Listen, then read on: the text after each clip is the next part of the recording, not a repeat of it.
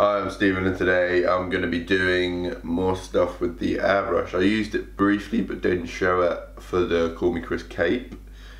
But today I thought I was going to use it kind of what I thought I was going to use it for originally, which is making stencils onto a shirt.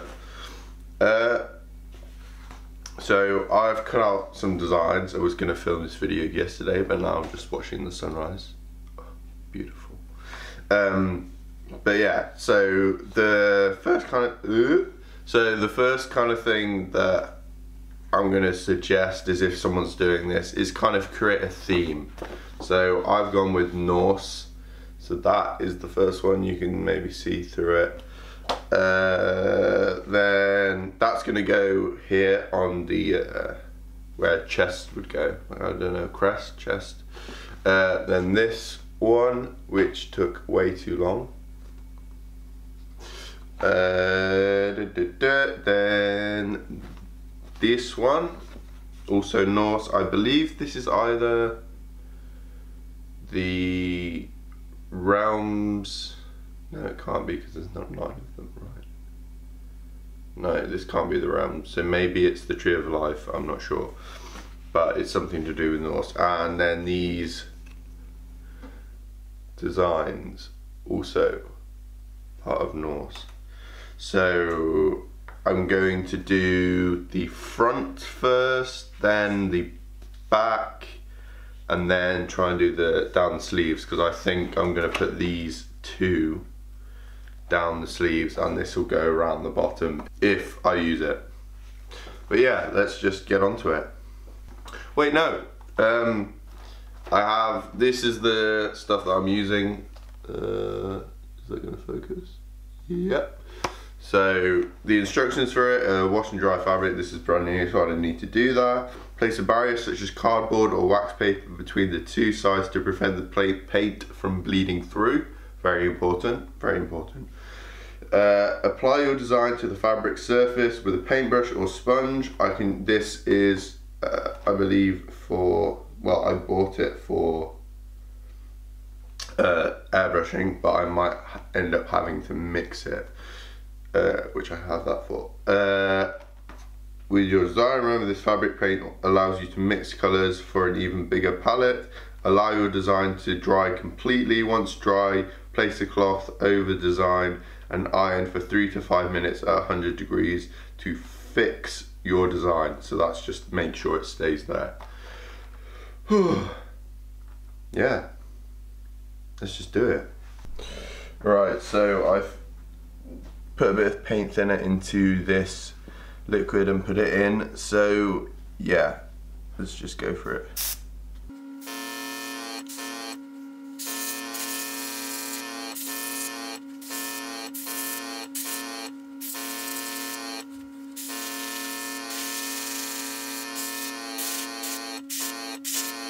Right, and that's the first one, so let's see how it looks.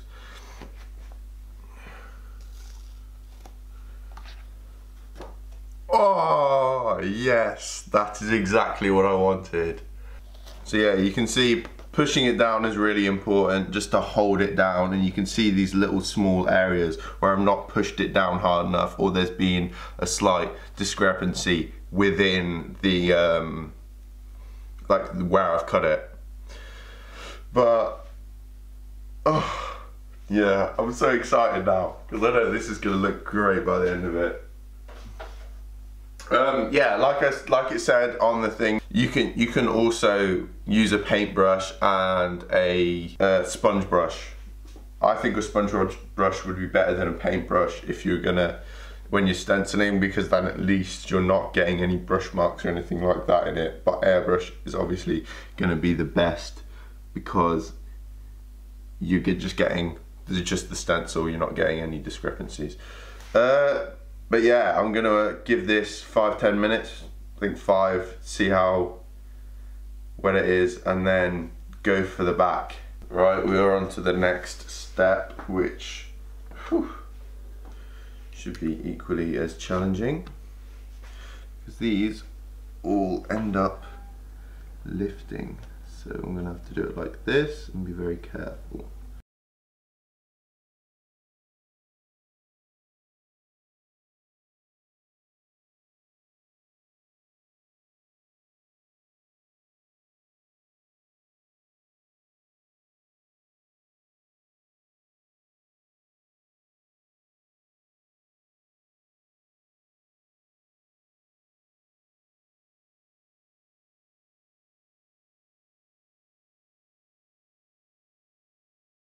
Right, make sure that I've got no paint that can go on the fabric on my hands. Let's take this off.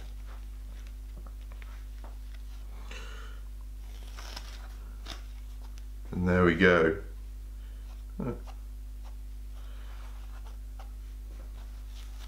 See, the great thing about Norse stuff is that it doesn't have to be accurate because everything was handmade. So you end up with really nice looking things and it looks perfect because it is perfect. But yeah, I'm going to leave this another 5 minutes, then try and work out how to do the sides because they're the big ones. Right, so this is one of the sleeves. This is going to be the most delicate one yet. So it's going to take a long time, most likely.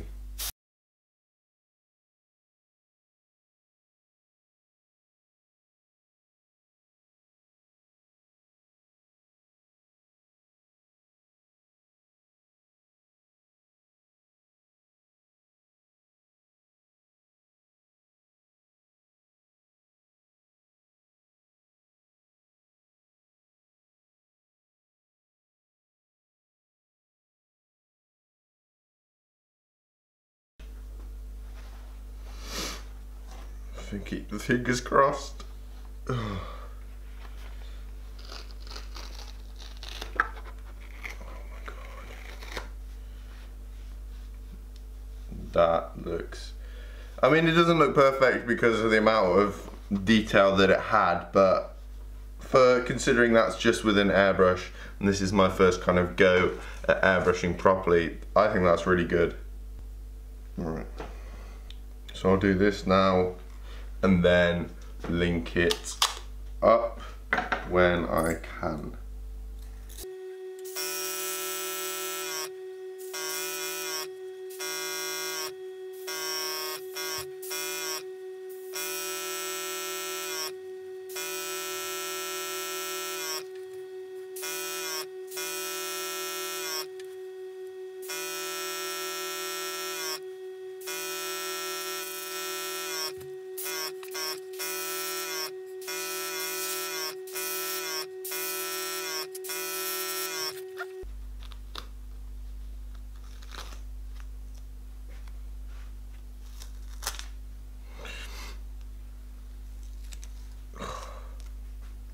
Also looks pretty cool.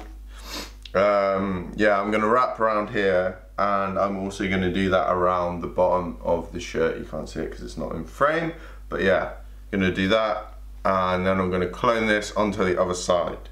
Not by flipping it over, just doing it the same way so it looks the same.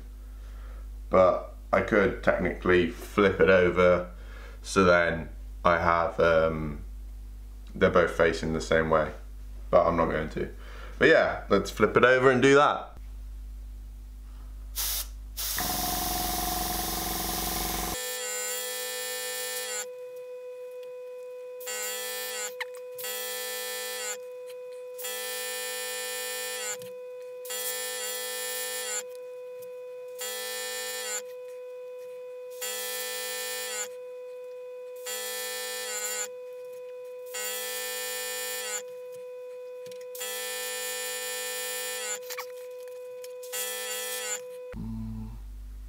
I think I've got everything. Let's find out for sure when it's too late to change it. Somehow I think this one's actually turned out better. I think it's just because they're stronger in the body. Yeah, right. So I'm going to do this one on camera and then I'm just going to film the rest off camera of me doing all these. I'm going to not film the rest even. It comes up, it'll be okay. No matter what I do, it won't try and be tight. Right, so.